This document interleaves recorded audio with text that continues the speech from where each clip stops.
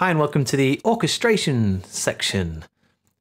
A question that often gets asked is the difference between orchestration and arranging. They're two quite different things. Arranging is generally manipulating the structure, melody, harmony, etc. For example, if you wanted to use the same core piece of music for a different scene, different emotions, different moods, that would be arranging. You'd be taking elements of the melody and harmony, tweaking them slightly to give them a different sound, a different tempo, structure, things like that. Orchestration more focuses on the instrumentation. Traditionally, orchestration is literally putting onto orchestral instruments. The term I find tends to apply to all aspects now, whether it's synthetic or orchestral or whatever else. So when I talk about orchestration, I'm talking about expanding our arrangement onto the actual instrument, adding little things here or there to give it a bit more oomph, extra patterns, extra bits and pieces, flourishes. I mean, if you listen to any John Williams music, the orchestration on that's amazing, with all kinds of things happening all over the place in the orchestra. At this stage, you really need to start thinking about the limitations of the instrumentation. Sample libraries don't often have those limitations, so you can go as low as you want on a violin or as high as you want on a violin. In real life, a violin has a specific range that it has to work within, and if you don't adhere to those rules, it's going to sound fake straight away. The amount of times I've heard woodwind instruments that have no space for anyone to breathe, and it's instantly, it doesn't sound right. And everybody, whether people listen to orchestral music a lot or not, there's something programmed into people that realize that that doesn't sound right, and it's because there's no space for that wind player to actually breathe.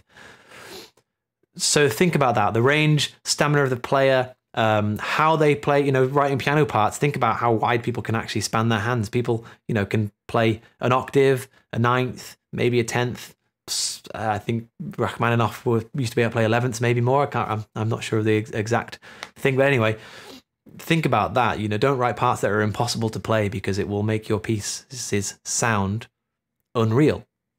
Unless, of course, you're working with synthetic music or electronic music, in which case you have a bit more flexibility with that. But if you're trying to make it sound authentic, think about the limitations of the instrument.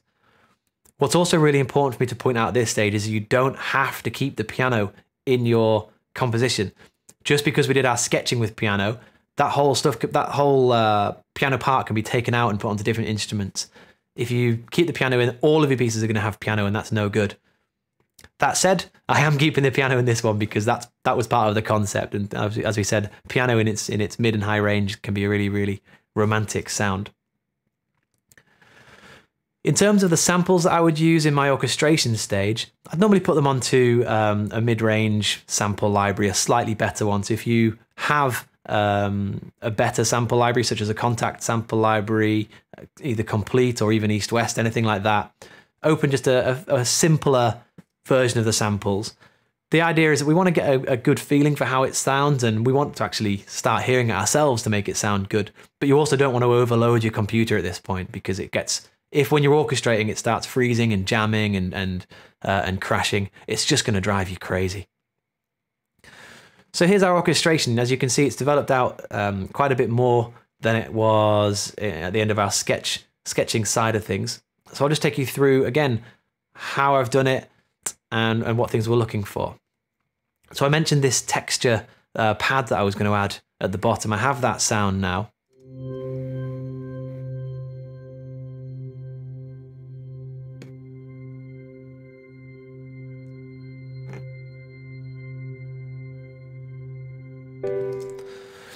So it's just a nice little subtle sound that fits underneath. This has been created with Virtue's Violence pack, extreme violin maneuvers.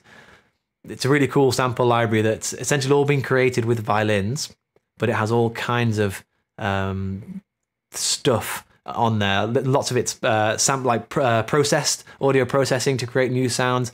Some of it's like they've captured burning violins or hitting violins with chopsticks and all kinds of stuff. So it's good fun. There's lots of nice little pad samples in there.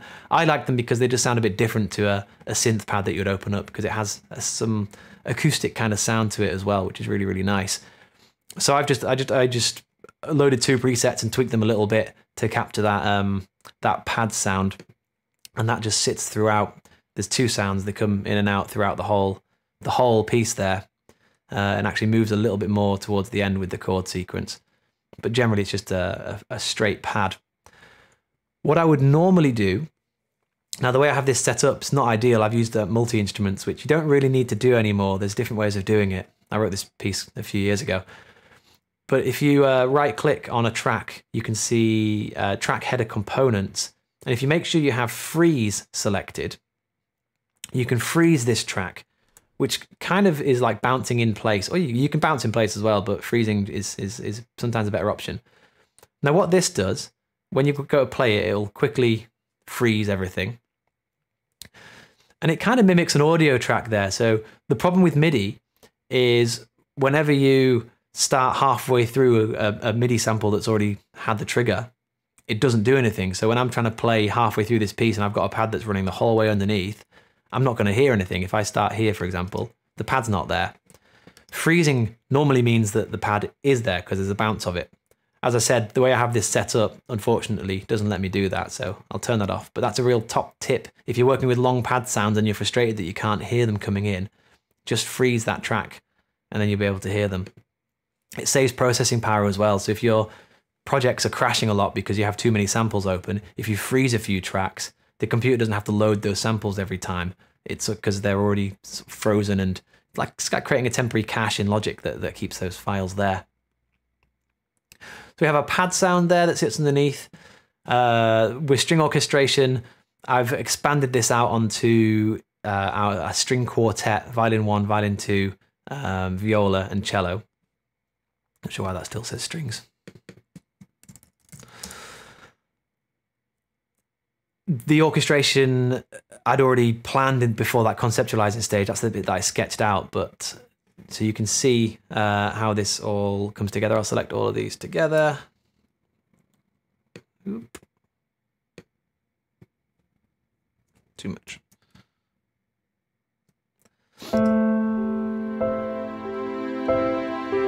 This is on East-West Play, East-West Orchestra sample library.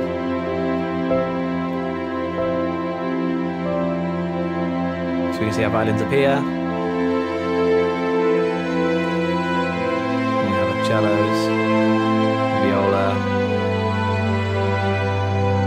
violin 2, violins up here, cello.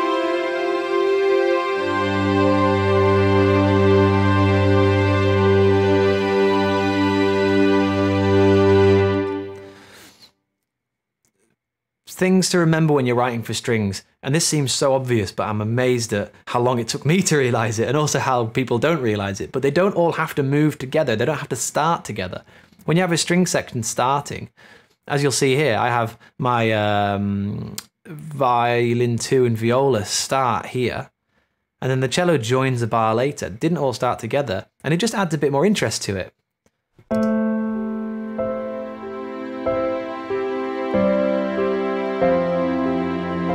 Just let something else come in after we've already started the string section. If I'd have started this at the beginning, yes, it would sound nice. Oh, I need to extend there. Oh. Yes, it would still sound nice, but it would just lose a little bit of interest.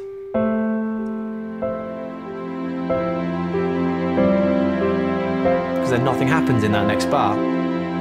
So strings don't always have to start together. They don't have to move together. That's really, really important. Think about where spaces are in your melody and how other instruments can take over. So you see our main melody is in this violin part at the top, and it's really, really simple.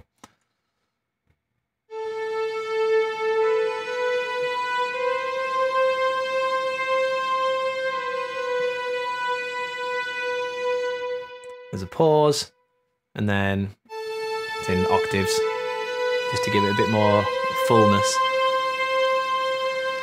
But if that was all that we had, if all the strings are doing that together, that's going to be really, really boring. So instead, as we get to this long held note, you can see our viola part has a little pattern that starts.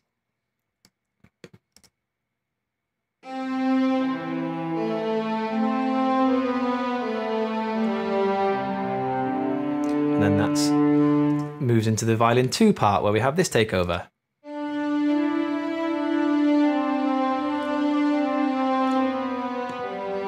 Back to the violas.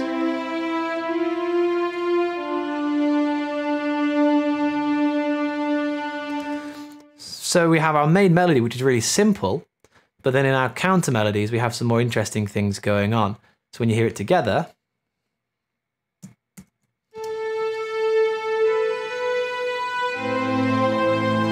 viola part, second violins, back to our melody, and then our violas.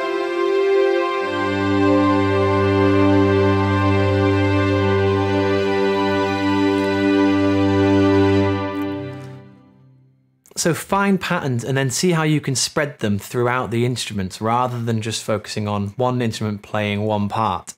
Likewise, the melody doesn't have to stay on the violin one part. It could move into the cello for a part or elsewhere. There's all sorts of things you can do with your string orchestration rather than just block chords all moving together. When you are orchestrating your strings and when you have chords moving together though, just try to avoid too many jumps and individual parts jumping around too much. Try to have them moving to a note closer by rearranging the chord, and that's going to help you have a bit more subtlety to your string arrangements too. Thanks for watching, and I hope you learned something new. This video is taken from my complete course on composing romantic music. If you'd like to sign up, there's a link in the description that'll get you enrolled for just $10.99. I go through the whole process, including the planning and prep, composition, orchestration, mixing, and mastering. Also, don't forget to hit subscribe to get new tips and tricks weekly on composing and producing music for Moving Image.